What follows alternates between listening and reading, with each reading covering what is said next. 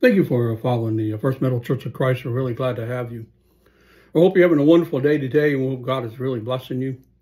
Be sure to go to our social media and like and follow us, as well as our YouTube channel. Be sure to subscribe and follow us on that. And be sure to pass it along to your family and friends as well. Have a lot of great messages that can help you and teach you in your walk with the Lord. Our message today is called The Four Needs of the 21st Century Church. Our text will be Acts chapter 2, verses 41 through 47. Those who believed what Peter said were baptized and added to the church that day, about 3,000 in all. And all believers devoted themselves to the apostles' teaching and to fellowship and to sharing in meals, including the Lord's Supper, and in prayer. A deep sense of awe came over all of them, and the apostles performed many miracles, signs, and wonders. And all the believers met together in one place and shared everything they had. They sold their property and possessions and shared the money with those in need.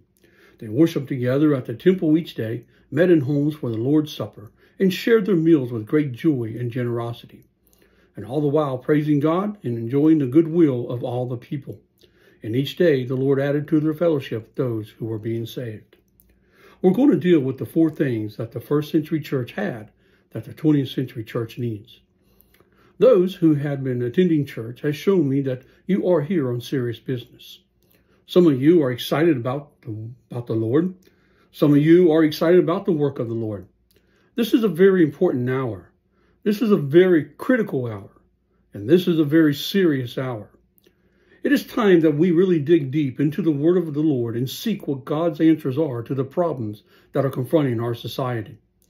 The second chapter of Acts had become a very familiar chapter to those who call themselves New Testament Christians. We know that on that day of Pentecost that our Lord's church was organized. We know also that on that day that the Apostle Peter told the other apostles and they started to preach. When they were steadfastly in Jerusalem, they were waiting on the power to come. And when it had come, they went out and carried out the Great Commission. A lot of us are familiar with Acts 2:38. And Peter said to them, "Repent and be baptized, every one of you, in the name of Jesus Christ, for the forgiveness of our sins, and you will receive the gift of the Holy Spirit." See, that is what we're supposed to be familiar with. Preachers are supposed to be familiar with it. We are supposed to accept those who have repented and have been baptized into Christ for the remission of sins. In a lot of our churches in the Brotherhood, we need to get down and start to teach Bible basic again. We have drifted away from the fundamentals of Bible basic.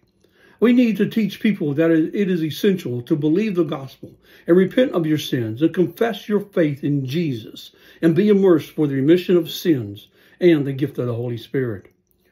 Then the Bible teaches after this that for the promises to you and your children and to all that are far off, everyone whom the Lord our God calls to him, and he's testified with many other words and exhorted them, saying, "Save yourself from this crooked generation." I hope that we have restored in our minds the Bible basic plans of salvation. And they devoted themselves to the apostles' teaching and fellowship, to the breaking of bread and to prayer. And fear came upon every soul, and many wonders and signs were done through the apostles. The first century church was a fearing church. And I believe that one thing that made the first century church great was the fact that it was a fearing church. And the 20th century church will be much more powerful in the local communities. If we would restore those passages again and be a God-fearing church as it was founded in the Word of God. What effect did the fear of God have on the first century church? The fear of God caused them to continue in the apostles' doctrine of fellowship, breaking of bread, and prayer. If the fear of God could be reborn in our churches like it was back then, it would all the members would be continuing steadfastly in the apostles' doctrine of fellowship, breaking the bread, and in prayer. If the people would have the fear of God in them, they would continue steadfastly in the apostles' doctrine when they were on vacation. They would continue steadfastly when they would have company. They would be faithful and true. And probably the reason why we are seeing so many empty chairs and pews today is because there seems to be a lacking of the Holy Spirit. People are not filled with the fire anymore. People today do not have the fear of God in their hearts like the first century church had. Until people learn to fear God, we are not going to be able to evangelize the world or save the world. We need to teach the fear of Almighty God to the people that call themselves Christians. What has happened to the life? What has happened to the feelings? What has happened to the spirit? What has happened to the zip in us? When someone is really on fire for Christ, Christ is number one in their lives. Christ is number one on Sunday. Christ is number one on Tuesday. Christ is number one on every day of the week. Fear means to reverence God, love God, and to be faithful to God, and to be faithful to his supper, the Lord's Supper, and to be faithful in stewardship, faithful in prayer, and faithful in all that has commanded us to do. We need to learn how to fear Almighty God in the churches.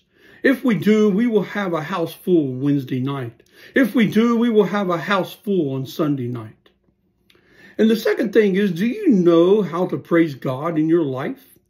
Not only did the first century church fear God, but they also knew how to praise God. Do you enjoy praising God?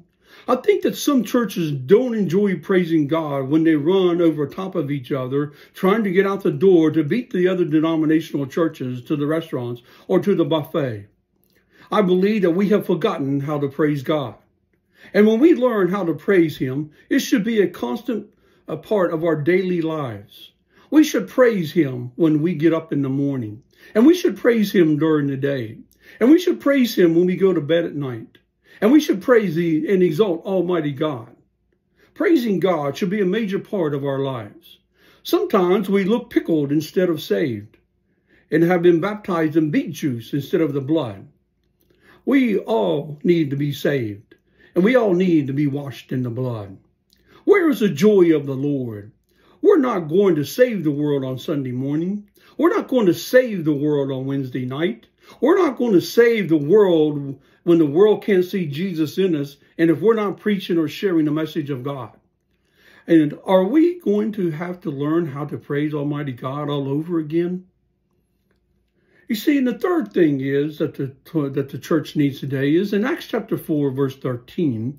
And now as they observed the boldness of Peter and John and understood that they were uneducated and untrained men, they were marveling and began to recognize them as having been with Jesus.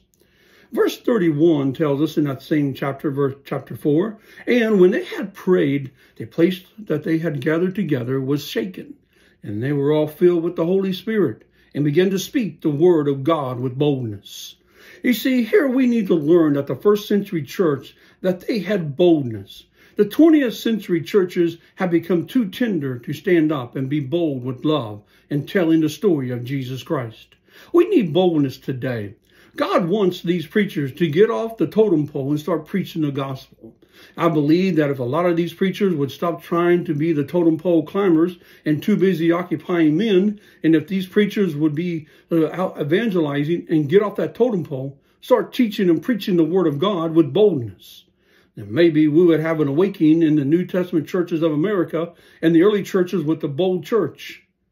Some were along the line that we're going to have to learn that our job as deacons, our job as elders, our jobs as evangelists, our jobs as preachers, and we're going to have to start learning this is what our jobs are, and this is what God requires of us that we need to be doing.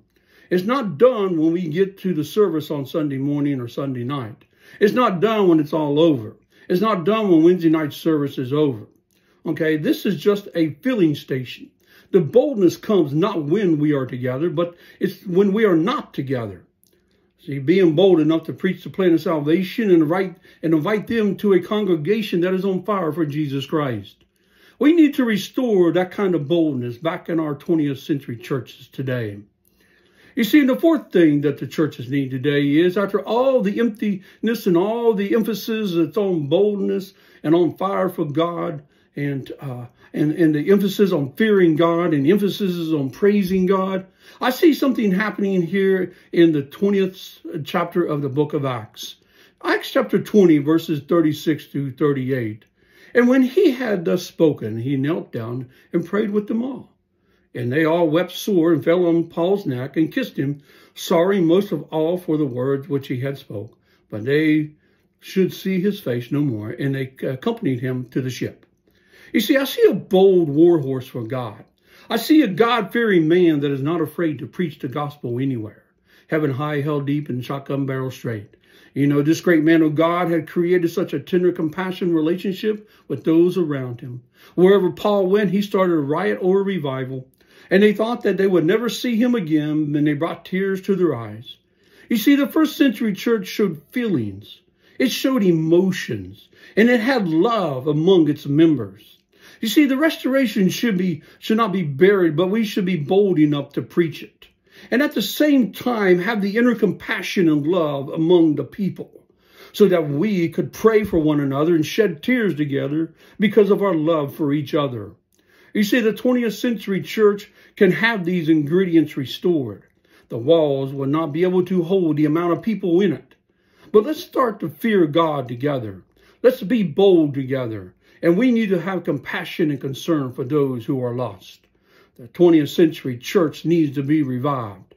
The answer to the problems are not going to be found in a local bookstore. The answers will not be found in some place that God's people have found the answers all down through the years. And it is in this wonderful book called the Bible, God's Word. This is where the answers to our society's problems are going to be found.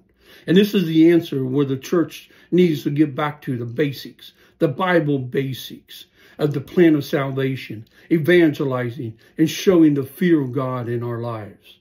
We need the fear of God back in us.